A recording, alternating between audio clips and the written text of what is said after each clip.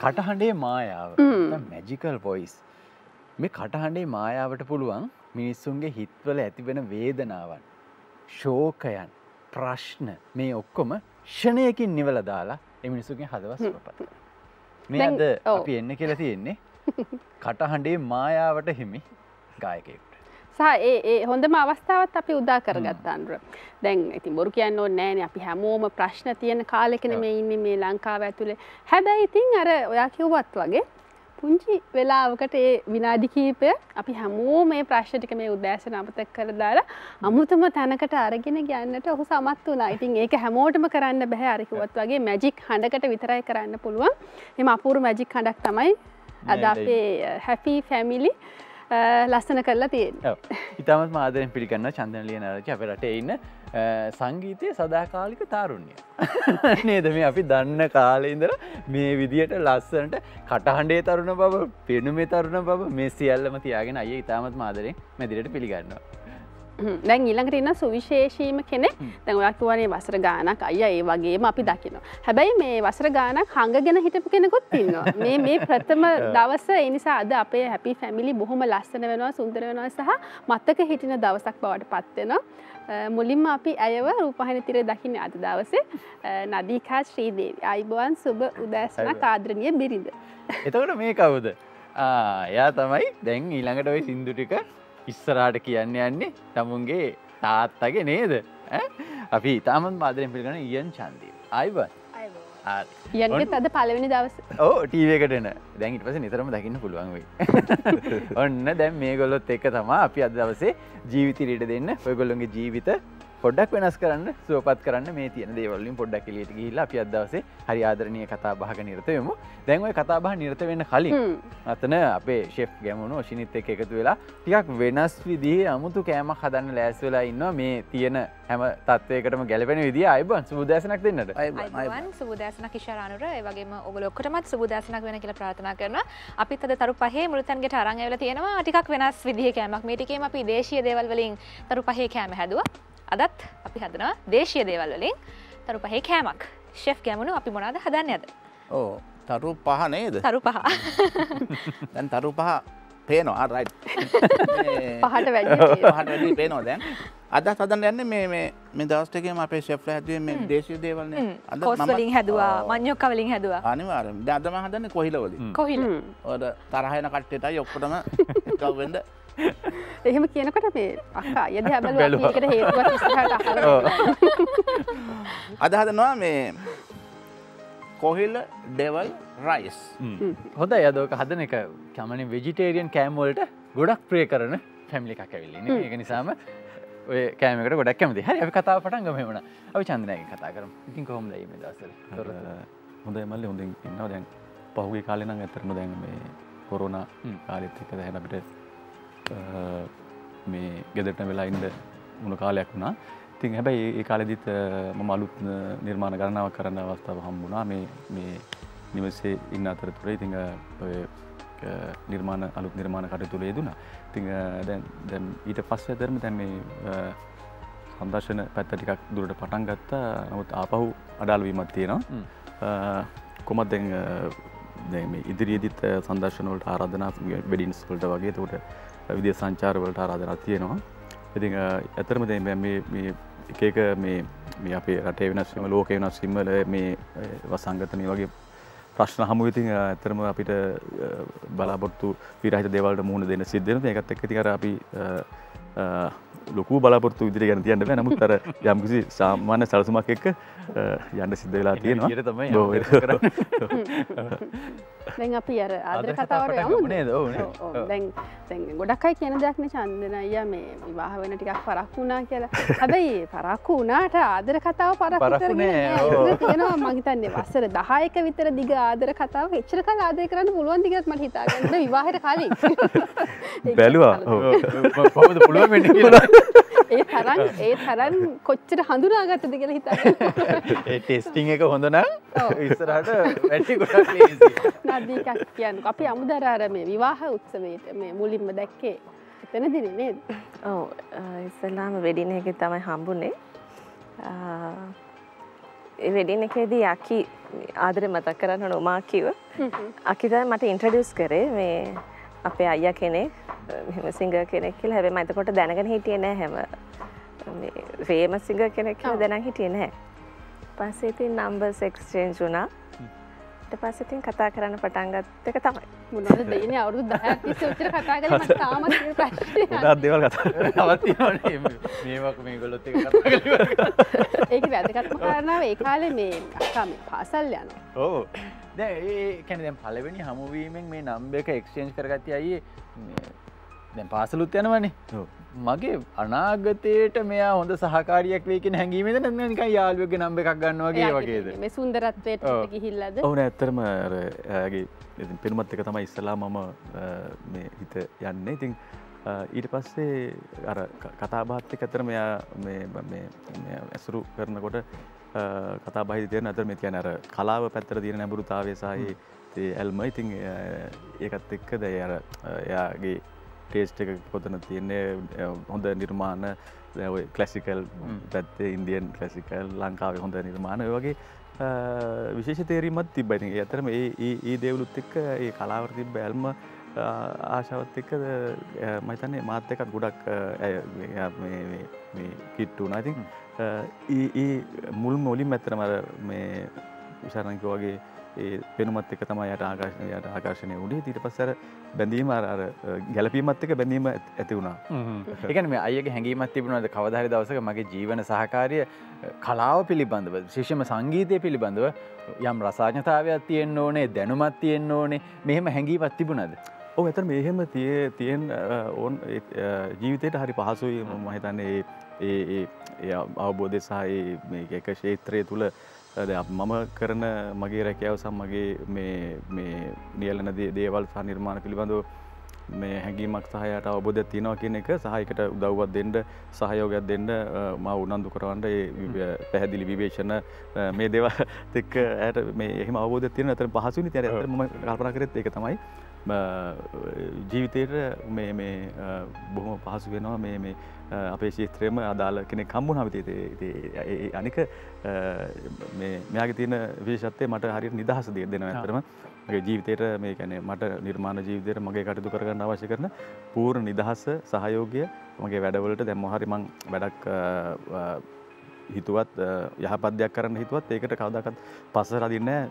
ඉස්සරහටම තමයි යන්න සහයෝගය දෙන්න. ඉතින් ඒක හරි විශේෂයි. ඉතින් මට ඒක ඇත්තටම මේ යාගේ වටිනාකම එතන තියෙන්නේ පූර්ණ නිදහස ඒ හැම මේ වැඩකදීම මේ සහයෝගය කියන එක සහ නිර්මාණ මොන හරි දෙයක් කරගෙන ආවත් නිර්මාණ කලුතෙන් කරපුවම මේ අර පැහැදිලි අවංක විවේචනයේ තියෙනවා.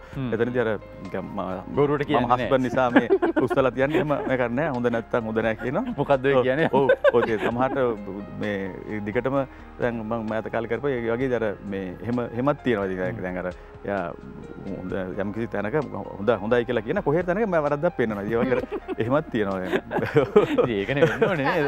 දැන් ඔක අනිත් පැත්තත් අපි අහන්න ඕනේ. ඒකත් එහෙමද කියලා. දැන් ඔයාගෙනුත් අහන්නට ඕනේ අක්කේ මේ දැන් මුලින්ම ප්‍රේමයේ පටන් ගන්නකොට ඇත්තටම ඔයා පාසල් යන විදිහ. ඒ කියන්නේ ලොකුවට ජීවිතය ගැන අත්දැකීම් නැහැ. අනාගතය ගැන ලොකු සිහිනමවන කාලයකුත් නෙමෙයි මේ විවාහ ජීවිතය ගැන. අයියගේ මොන දේවල් වලටද ඔයා කැමති වුණේ? දැන් මේ ඉන්නේ මගේ අනාගත සැමියා. මම පාසල් යන කාලේ පවා මේ ප්‍රේමය මම මේ පටන් ගන්නවා.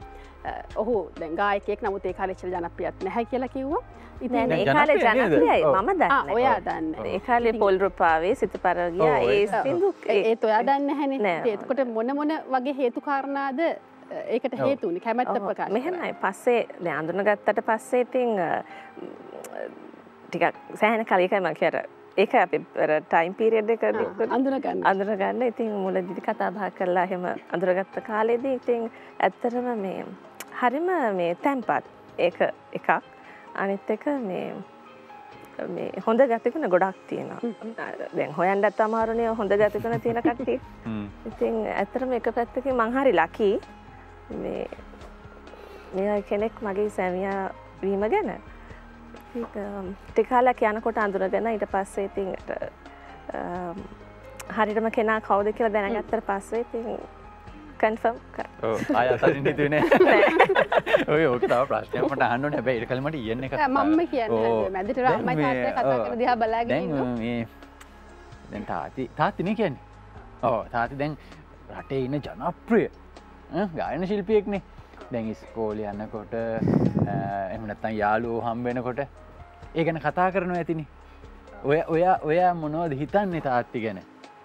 මං හිතන ඇත්තටම ඒ වගේ තාත්තා කෙනෙක් මම මාර ලකි මට ඒ වගේ තාත්තා කෙනෙක් ලැබුණේ කියලා. ඔයා හරි සන්තෝෂයි අඩම්බරයිනේ. ඉතින් යාළුවෝ කතා කරනවද ඒ ගැන? ඔව් පන්තියට මං ගිහපු ගමන් මම මේ වාඩි වෙලා ඉන්නකොට යාළුවෝ මගේ සැරෙන් සැරේ අහනවා මේ මෙහෙම තාත්තා ටී ප්‍රෝග්‍රෑම්ස් වලට යනවා මං ඒව දැකලා තියෙනවා.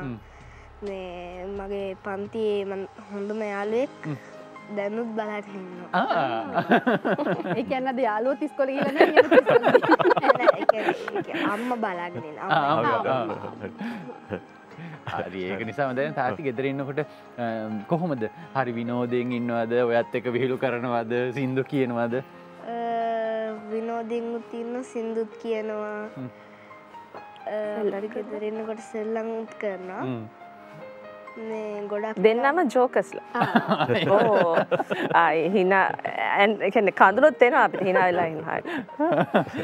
ඒ වගේ මේ දෙන්නම මේ අනුකරණය කරන්නෙමත් හරි දක්ෂයි නේ ඕන කෙනෙක්.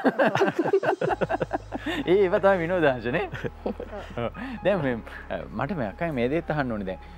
ඔය දැන් පාසල් කාලයේදී මේ ප්‍රේමය පටන් ගන්නවා හරි. හැබැයි ඒක ඉතාමත්ම හොඳ විදියට කළමනාකරණය කරගනිමින් මේ දේවල් යන්නේ. හැබැයි මේ දවස්වල හිතේ බයක් ඇති වෙනද මේ ඉන්නේ මේ රටේ තරුණියන්ගේ ආකර්ෂණය වැඩියෙන්ම දිනාගත්තු ගායන ශිල්පියෙක්. සහ කියන්නේ ආදර ගීත. ආදර ගීත ඒවා ඒ කටහඬ අර මං කිව්වේ මැජිකල් වොයිස්. පුදුම ආදරේ. ඔය කාලේ අයියට ඉතින් ඇත්තටම ආදර යෝජනා ගලාගෙන ඉන්නේ. මේවා ගැන හිතේ මොකක් හරි දවස්වල හැඟීමක් ඇති වුනේ නැද්ද? අනේ මෙයා මට නැති වෙයි. මෙහෙම ගිහිල්ලා. එහෙම රණ්ඩුන්නේ නැද්ද? නෑ නෑ කවදාකවත් නෑ. මේ ඒකයි මං කිය අර ටයිම් පීරියඩ් එක අපිට ගියානේ. අවුරුදු 10ක් ගත්තනේ අර ඒ නෑ 10ම ගියේ නැහැ. ඉතින් අර මුල් කාලෙත් ඉස්කෝලෙන් අවුට් නැ කොහමත් ඉස්කෝලේ අවුට් වෙන්න ඕනේ මෙන්න තමයි. ඒ කාලේ ගෙදරින් දන්නේ නෑ නේ. නෑ දන්නේ මේ ඇත්තටම අර පුද්ගලයා කවුද කියන එක අඳුරගත්තට පස්සේ ඉතින් මුලදී බයක් තිබ්බයි ඒකයි. අර අඳුර ගන්න කාලයක් ගියේ ඒකයි. නමුත් එයාගේ ගතිගුණ එයාගේ කියන්නේ සිංගර් කෙනෙක් හැටියට සාමාන්‍ය පුද්ගලයෙක් හැටියට ගත්තත් එකම කියන්නේ කිසි වෙනසක් නැහැ. ඒ තැම්පත්කමද ඒ මේ නිහතමානීකම ඒ ඔක්කොම ඒ විදියමයි. වෙනසක් නැහැ. ඉතින් අර මවා ගත්ත චරිතයකුත් නෙමෙයි. ඉතින් පොළේ පාය ගහලා ඉන්න සරල චරිතයක්. හන්දනය මෙතන තියාගෙන අපි කතා කරගෙන ඉඳලා වැඩක් නෑ. ඒක නිසා අපි ගීත අහන්න ඕනේ පුළුවන් තරම්. ඒ ගීත අහලා අපේ හිත සැහැල්ලු කරගෙන තමයි මේ වැඩසටහන කරගෙන යන්නේ. නේද? ඒක නිසා අපි තව ගීතයකට යමු නේ. ඔව්. නිල්වනලන්දේ වෙල්ලිපලන්නේ සුවඳ ආදරේ මිලිනවී සැඟවේ නිල්වනලන්දේ වෙල්ලිපලන්නේ සුවඳ ආදරේ මිලිනවී සැඟවේ දැන් මේ පුතාගේ සින්දුර ගිහින් එහෙනම් සින්දුර නේද? මොකද මේ පුතා ලෑස්ති වෙලා ඉන්නවා දැන් මේ ලස්සන සින්දුවක් කියන්නේ දැන් මේ තාත්තගේ තියෙන කටහඬ මටත් තියෙනවා කියලා පෙන්නන්න ඕනේ. පෙන්නන්නේ නේ සින්දු කියන්නේ ආසයිනේ. රයිට්. එහෙනම් අපි එක චුට්ටක් පෙන්නමු. I can open your eyes, take you wonder by wonder, over sideways and under, on a magic carpet ride, a whole new world. පහු කළේ අයිවල. ඔව් නේද? එහෙම තමයි කියන්නේ. එහෙම තමයි කියන්නේ. මූණේතර ඒ එක්ස්ප්‍රෙෂන් එකත් එක්ක හරි ලස්සනට කිව්වේ. හරිම ලස්සන. ගොඩක් කැමතියි නේ. මාම බිමින් තියලා එයා මේ ස්ටේජ් එකට එහෙමයි කියන්නේ. දැන් ඇති තාත්තා ඔයා බහින්න. එතකොට දැන් මේ ඔයාගේ සිද්ධිය දැන් අයියාගේ සංගීත හැකියාව වගේම තමයි දක්ෂ නර්තන ශිල්පිනියක් මේ ඉන්නේ. ඉතින් ඒ දක්ෂ නර්තන ශිල්පිනියගේ අරංගේත්‍රම් උත්සවයේ තිබ්බනේ. මේ දෙන්නගේ තියෙන විශේෂත්වය තමයි දැන් ගායනයේට දක්ෂ නර්තනයේ දක්ෂ. හැබැයි දෙන්න එකට මේ දක්ෂකම් එක වේදිකාව පෙන්වන්න පොඩ්ඩක් මැලිකමක් දක්වන පොඩි ලැජ්ජාවක් තියෙනවා. දෙන්න මැදි තිරයක් දාන්න. මොකද මේ අරංගේත්‍රම් උත්සවයේ ඕගොල්ලෝම කියන්නේ ඉතින් මං විස්තර කියලා වඩා ඒක ලස්සනයිනේ. අයියා සින්දු කියන්නේ ගියා. හැබැයි මෙයා නැටුවා දෙන්න මූණට බැලුවේ නෑ පොඩ්ඩක්. ඇයි? බැලුවන වැරදෙනවා. මගේ අරංගේට්‍රම් එක ටිකක් ඊට ගොඩක් කලින් ප්ලෑන් කරලා තිබ්බේ. පස්සේ මං හිතුවා මගේ අරංගේට්‍රම් එක අනිවාර්යයෙන් මෙයා සිං කරන්න ඕන කියලා. නැත්නම් ඉතින් වැඩක් නෑ. පස්සේ අයිටම්ස් දෙකක් කරා. රියසල් එකේදීත් එහෙමයි, ෂෝ එකේදීත් එහෙමයි. ඉතින් බැලුවේ නෑ. එයා බැලුවෙත් නෑ, මම බැලුවෙත් නෑ. දන්නේ නැති දෙන්නෙක් වගේ බලාගෙන මම බැලුවා හොරෙන් බැලුවා. කිව්වේ බැලුවේ නෑ කියලා. ඩාන්ස් එකක් නේ නේද? සින්දු නම් අහන්න පුළුවන්. දැන් මේ නර්තනයට ගොඩක් කැමතිනේ. ගොඩක් ප්‍රියයි. මම දන්නවා ඒක නදීෂ් කක්කගේ ජීවිතේක කොටසක්. දැන් මේක අත්හැරෙනවා කියලා හිතට දුකක් නැද්ද? දැන් අද ගොඩක් වෙලාවට මේ අයියට සපෝට් එකක් දෙනවා, පවුලේ වැඩ කටයුතු ඔක්කොම කළමනාකරණය කරනවා. මේ දේවල් එක මට නර්තනය තව ටිකක් ඉස්සරහට ගෙනියන්න ඕනේ. එහෙම හැඟීමක් තියෙනවද? නෑ මම කොහොමත් ටච් එකේ ඉන්නවා. මම එහෙම අතහැරලම නැහැ. නමුත් ප්‍රයොරිටි දෙන්නේ දැන් බබාට තමයි ගොඩක්ම. ඒත් එක්කම එයාගේ වැඩවලටත් දෙනවා. වෙලාවත් එක්ක මගේ නර්තනය මම කරගෙන යනවා. පුතා ගායනයෙන්ද නර්තනයෙන්ද ඉදිරියට යනවට කැමති? දෙකම. දෙකම නේ. එයාගේ උත්තරේ. දැන් දෙකම ඉගෙන ගන්නවා. තාත්තගෙන අම්මගෙන. ඔව්. ඒ කියන්නේ හැමදේම ගෙදර තියෙනවා.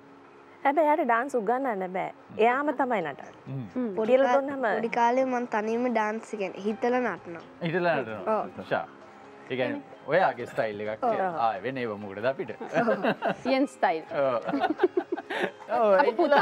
පුතාගෙන් අහමු. වැඩිපුර තරහ යන්නේ අම්මිටද තාත්තිටද? වැඩිපුරම කියන්නේ කලින් තාත්තට ගියා. ඊට පස්සේ දැන් තාත්තා ටිකක් අඩු වුණා. දැන් අම්මට වැඩි. මේ දවස්වල අම්මට. ඔව්. නෑ ඉස්කෝලේ වැඩත් එක්ක පොඩ්ඩක්. ඔව් නේද. ඒක පොඩ්ඩක් තරහ ගන්න ඕනේ. මම දැක්ක නදීෂ් අක්කා වැඩිපුර බලනවා අයියා දිහා. කොහිලා ගැන කතා කරනවා. මේ අයියා දැන් අද ඇඳුම කවුද අයින් කළා දුන්නේ? අද මම අයින් කරගත්තා. අයින් කරගත්තානේ. නැද වැයි අයින් කරන්න දෙන්නේ නැද්ද දැන්? දෙනවා අර දැන් හදිසිය හරියටම දැන් මේ ප්ලෑන් කරලා මේ ඇඳුම තමයි මේකට කියලා හැම මේ තියෙනකොට පොඩ්ඩක් දෙනවා අඩුයි. ඒ කියන්නේ මේක ඇඳගෙන යන්න ඕනේ කියනවනේ ඒක දෙන්නේ නැහැ. ඔව් මේ දවසක් මේ හොඳ වැඩක් වුණා මේ කියන්නේ වෙඩින් එකකට යන්න අලුතෙන් ආපම බ්ලෙසර් කිට් එකක් කොහොම අයන් කරා. ඒ ට්‍රවුස් එක පිච්චුණා. ඊට පස්සේ දැන් ඊට කුමාරේ ඒ ගමන වෙන මේ ඇඳුමකින් ඉරිමහා පස්සේ ආයේ දවසක කොහමද ඒක එහෙම දැන් ඒක අමතක වෙලා ගියා. දැන් මම දැන් ඊ ටිකේ දුන්නේ නැහැ අයන් කරන්න. ආයේ දවසක ආයේ මේ කිට් එක ෂර්ට් එක පිච්චුණා. ඊට පස්සේ බලද්දි කොහමද මේ මම දැන් ඒක බයලා ගියලා මට පෙන්නවා මෙහෙම මා ගැන. පස්සේ මේ බලද්දි අර කලින් පිච්චුණු මේ ට්‍රවුස් එකයි ෂර්ට් එකයි ඒ දෙක ගැලපෙනවා. මැච් වෙනවා. පිච්චිච්ච පාරවල් ඒක මැච් වෙනවා. වෙනම කිට් එකක් හදලා ඒක ඇන්දවා. අන්න බලන්න ගෙදර කලාව තියෝ නිර්මාණශීලී බව. නිර්මාණශීලී ඒක තමයි. ඔව් එඳුම පිච්චුණත් මැච් කරගන්න මැච් කරගන්න පුළුවන් ප්‍රශ්න නැහැ. ඒකත් හොඳයි නේද? තවත් සිද්ධියක් තියෙනවා. අර මේ ඇයි නිතරයි බේබි පූල් වලටම යන්නේ ඔයා? දැන් ලොකුයිනේ ගොඩක්. ඔව් ඒක මේ මම අපි ගියා හොටල් එකට මේ දවස් දෙක තුනක් ඒ කියන්නේ දෙතුන් පාරක් ගිහිලා තියෙනවා. කොහොම හරි මේ එක දවසක් ඔය කුරුණෑගල පැත්තේ රෙකෝඩ් එකකට ගිය වෙලාවේදී මේ මල්ලි කෙනෙක් කතා කරගෙන ඉන්නකොට මේ චන්දනයි ඔයා මම දැක්කා මෙහෙම ඉන්නවා මේ අහවල් හොටල් එකේ හිටියා මේ මමත් ඒ ගිහිල්ලා හිටියා ඒ දවස්වල මේ කියලා එහෙම කිව්වා. මම කොහොමද කතා කරන්න එපා. ඒවා එහෙම කියලා. පස්සේ මේ නයම කතා කරන්න ආවේ නැහැ. ඇයි කතා කරන්නේ මම ඔයා මේ පූල් එකේ හිටියද කතා කරන්නේ මම බී පූල් එකේ හිටියේ කියලා කිව්වා. මම මෙයාත් එක්ක හිටියත් වෙන දෙයකට නෙමෙයි බය ඒක අර වෝටර් ෆෝල්ස් අහම ඉතින් අර තියෙන පොඩ්ඩක් කරන එක මෙයාත් එක්ක ඉන්නකම් මට නේ පොඩ්ඩක් ආස හිතුවා ටිකක් වෙලා හිටියා. ඒ වුණාට උස තැන් වලට යන්න බයයි නේද? උසට බයයි. දැන් ටුවර්ස් ගියාම යනවා. ලංකාවේ ඇතුලේ උස තැන් වලට බයයි. තීගිරිය ගිහිල්ලා උඩට නැග්ගේ නෑනේ. නෑ. බාගේ ගියේ. හොඳට මම කලින් ඉස්කෝලෙන් ට්‍රිප් එකක් ගිහලා තිබ්බා සීගිරිය. ඒක නිසා මට ඕකේ. නැත්නම් ඔයාට යන්න වෙන්නේ නැත්නම් මට යන්න වෙන්නේත් නෑ.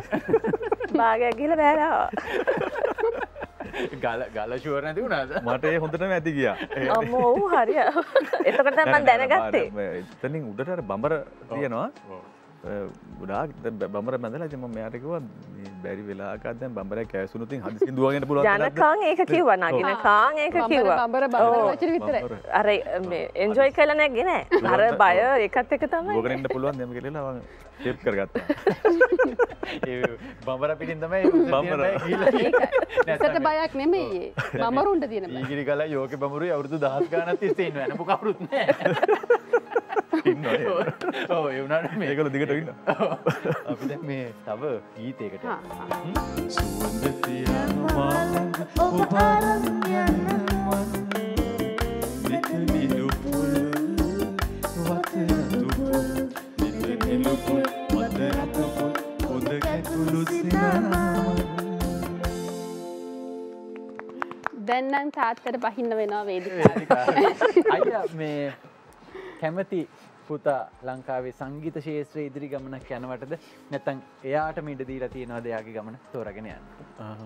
එතනම මේ දැන් සංගීතය වගේ දෙයක් නර්තනය දැන් මේ වගේ හැකියාව තියෙනවා නම් මම හිතන්නේ කලාට කමක් නැහැ ඒකට ඉඩ දෙනවා. ඉතින් නමුත් අර එයාගේ කැමැත්ත සහ එයාගේ මේ ලොකු වෙනකොට තියෙන එයාගේ රුචිය අනුව සහ හැකියාව බලාපොරොත්තු අනුව මම හිතන්නේ ජීවිතය හදාගන්න උත්සව මම හිතන්නේ නිදහස අවශ්‍යයි.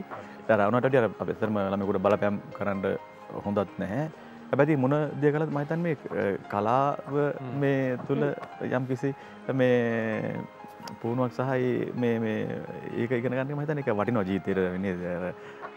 මනසට මේ මම හිතන්නේ ඕනම වෘත්තියක නියැලුණත් ඒ නිදහසට මනසේ නිදහසට මම හිතන්නේ ඒක වටිනවා. ඒක නිසා ලොකුනේ මම හිතන්නේ ඔහුගේ බලාපොරොත්තු සහ ඔහුගේ මේ තියෙන මේ හැකියාව මත ඉදිරිය නිර්මාණය කරගන්න ඉඩ දෙනවා.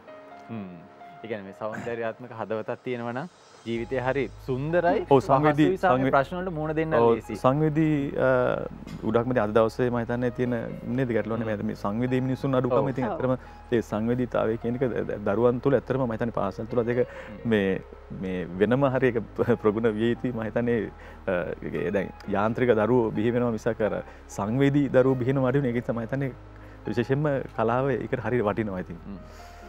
දැන් මේ අක්කා මේ ඒක නිසාම සංගීතය පිළිබඳ ලොකු රිසර්ච් එකක් කරනවා. මෙහෙම හිටියට ඒ කියන්නේ පිට රටවල තියෙන සංගීත ෂෝස් මේ දේවල් පිළිබඳව හොයලා බලනවා. නේද? ඒ කියන්නේ ඒක උපදෙස් දෙනවා. එහෙමත් තියෙනවා. නැතිවත් නෑ නේද? ඔව් නැතිම නෑ. ඇත්තනේ. කොහෙද ෂෝස් තියෙන්නේ නේද? ඒ කවුද කැමතිම ගායකයා? කියන්නේ මන් දන්නවා අයියා නෙමෙයි කියලා. නෑ එයා තමයි. එයා නම්බර් 1 එයා. ඔව් නම්බර් 1. අපි ලෝකෙට ගිහිල්ලා.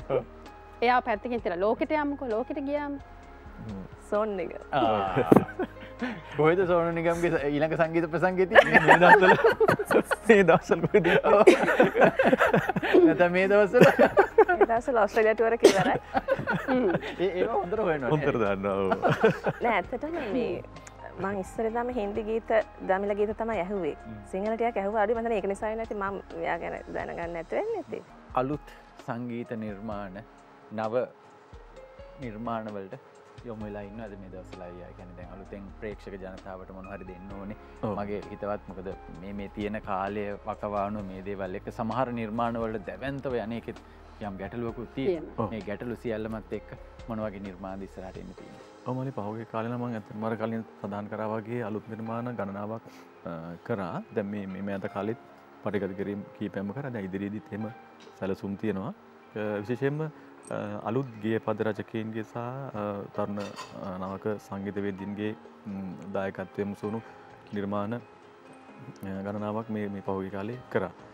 ඒ අතරේ ප්‍රවීණ අයගේ නිර්මාණත් ටිකක් කළා. ඇතරම දැන් මේ අර මල්ලිත් කිව්වා වගේ නිර්මාණයක් මම හිතන්නේ අර කරලියට ගේනවා කියන එකත් හරිම අමාරු වැඩක් නේද? ඔව් අභියෝගයක්. ඒක නිසා එතනදී අර අපි නිර්මාණයක් වෙනුවෙන් අර මේ හරියටම ඉලක්ක ගත නිර්මාණයක් වෙනුවෙන් තමයි මොන හරි දෙයක් කරනවා නම් කරන්න වෙන්නේ. ඉතින් අපි දැන් මේ 50ට 50 තියලා වැඩක් කරන්න අවදානමක් තියෙනවා. නමුත් කොහොමද අලුත් දේවල් මේ මගේ රසික රසිකයන් වෙනුවෙන් අතරම කරගෙන යනවා. ඉදිරියේදීත් ඒ සැලසුම් තියෙනවා. මේ සහ ඉතින් හොඳ කාලාවක් වුණා කවුතින් අපේ මෙයාගෙත් විශේෂ ඉල්ලීමක් සහ මේ කැමැත් ආසාවක් තියෙනවා මේ බලාපොරොත්තුවක් තියෙනවා මගේ කොන්සර්ට් එකක් කරන්න. ඒක පුද්ගල ප්‍රසංගයක්. ඉතින් ඒකට ඉදිරියේදී කවදා හරි කාලයක් හොඳ කාලයක් આવුත් බලාපොරොත්තුවක් තියෙනවා. මොකද අපි දන්නා ඔය මේ ඔය ෂෝ එක එනකොට ඔය ප්‍රසංගය එනකොට නර්තනාංග ටිකක් අනිවාර්යයෙන්ම ඔකට එකතු වෙයි. එකතු වෙයි මම නටන කන්නේ. අපි එහෙම වෙයි කියලා. ඒක කරන්න දෙයක් තියෙනවා. හින්දු කියනවා නටනවා මැදින් තිරයක්ද. නැත්ත බලන එකනේ ප්‍රශ්නේ උතර. ඒකට බල කරන්නයි. ඒකට අනිවාර්යෙන් බල කරලා කොන්දේසි දාලා ඔයා නැටුවොත් මේ ප්‍රසංගය කරනවා කියලා ඔන්න අපි එදාට බලමු. එදාට කවුරුත් ඉයන් සින්දු කියනවා. ඔව් අන්න ඒව වෙන්න ඕනේ නේද? අයියට පුළුවන් ද කැම හදන්න? මන්නම් බෑ මම. ඔය වැඩි හරියන්නේ නැහැ නේ. මෂ්රූම් කන්න ආසයි නේ ගොඩ. මෂ්රූම් වලට ආසයි. ඒක නක් අතින් තමයි ඔක්කොම ගෙදර කල්පනාකරණය සිද්ධ වෙන්නේ. ආහාර සම්බන්ධව. ගොඩාක් දුරට. දැන් මෙතෙන්ද නදිෂ්කක්ගෙන් අනුර අහන්නට මොන දැන් අපේ මේ අද දවසේ මාතෘකාව හැපි ෆැමිලිනේ. පවුලක් කොහොමද සතුටු කරගන්නේ කියලා විශේෂයෙන්ම ආදර්ශයක් දෙන්න අපි බලාපොරොත්තු වෙන නිසාම දැන් වසර ගණනාවක් ආදරය කළා. ඊට පස්සේ විවාහ වුණා. විවාහ වෙලා දැන් පුතකුත් ඉන්නවා. දැන් ආදරය කරන කාලේ වගේ නෙමෙයි විවාහ වුණාට පස්සේ අපි ආදරය කරන කාලේ නම් ලොකු දේවල් හිතන්නේ නැහැ. ලොකු වගකීම් නැහැ. හැබැයි විවාහ වුණාට පස්සේ ටිකක් ජීවිතේ වෙනස් වෙනවා. පුතකුත් එකතු වෙනකොට තවත් බර වැඩි. ඒ කාලේ සහ විවාහ වුණාට පස්සේ සංසන්දනය කරලා බලනකොට ජීවිතේ දැන් කොහොමද දැනෙන්නේ? ඇත්තටම දැන් ඉතින් වගකීම් වැඩි. සැහැල්ලු නෑ ඉස්සර ඉතින් සැහැල්ලු වෙන්නේ අපි ඉතින්. මැරි කරාට පස්සේ ටිකක් වගකීම් වැඩි වෙනවා. බබා හමුනාට පස්සේ තව ඩබල් වෙනවා. ඉතින් මේ හැමදේම බැලන්ස් කරගෙන ඉතින් සන්තෝෂයෙන් ඉන්න ඕන. ඒක ගොඩක් ඉම්පෝටන්ට් මම හිතන්නේ. කනුසරවල තියෙනව නෙමෙයි හැබැයි ඒවා විසඳගෙන ඉන්න ඕනේ. ඔව්. රන් සතුට සැහැල්ලුවෙන් ඉන්නේ මේ නනාගේ මේ ඒක තමයි හිතන්නේ අර අපි ගොඩක් දුරට මේ දැන් ගාක් අය මේ අපි මේ දුර යනවානේ සතුට හොයන්න මම හිතන්නේ එහෙම අවශ්‍ය වෙන්නේ නැහැ. අපිට පිටරට රෝල යන්න ඕනේ නැහැ. සමහරට නේද? එහෙම දැන් මේ කාලේ හිතන්නකො අපිට එහෙම ඔහුගේ කොරෝනා කාලේ ගත්තත් නමුත් අර අපිට ළඟම තියෙන, gedara තියෙන සතුට අපිට හරියට කල්පනාකරණය කරන්න පුළුවන් නම් අපි අර සරල ජීවිත එකිනෙකා කෙරෙහි නේද? අවබෝධයෙන් ආදරයෙන් අවංක සරල දීපෑතුම මම හිතන්නේ ඒකත් එක්ක අපිට මේ අර බොහොම මේ ළඟට එනවා සතුට කියන එක. ඉතින් අර අනික ඇතුළාන්තය අර අපි අර බොහොම පිරිසිදු ජීවිත තියාගත්තාම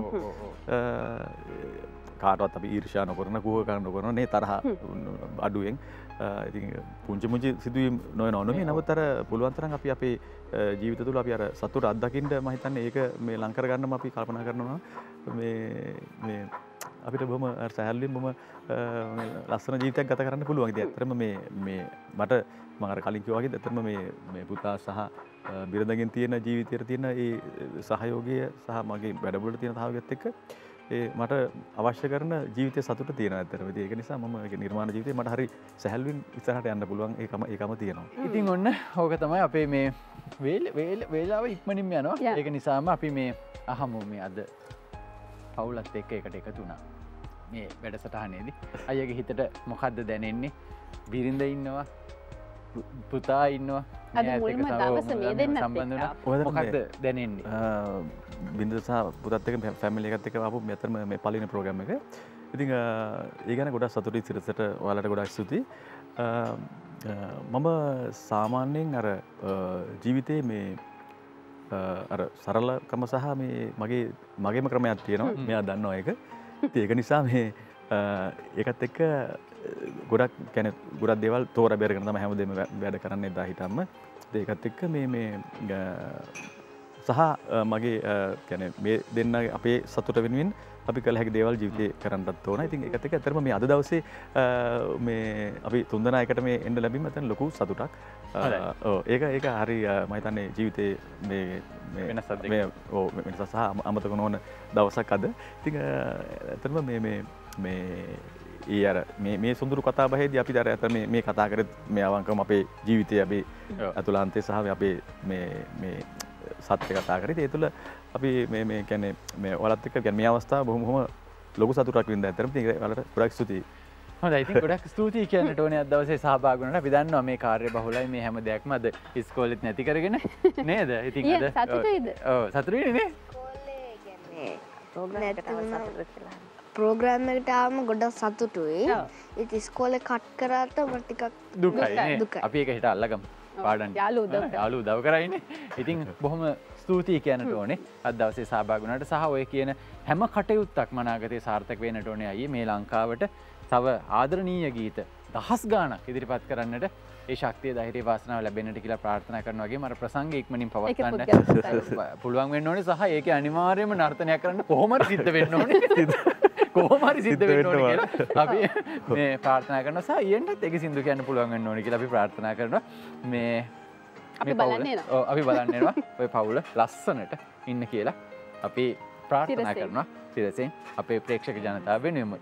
අද මේ ඉතින් ඔන්න ප්‍රථම වතාවට එහෙමනම් අක්කටයි අයියටයි දෙන්නටම ගීතයක් ගන්න. යුග ගීයක් නෙමෙයි ගායනා කරන්නේ. මම මේ තනියම පොඩි කොටසක් කියන්නේ. මේ ඔව් ඉතින් අතරම මේ ස්තුතිවන්ත වෙනවා මේ අනුරමල්ලි ඔබටත් ශරණංගි ඔයාටත්. ඉතින් බොහොම සතුටුයි ගොඩක් කාලෙකින් හම්බුනේ වන්දනාව.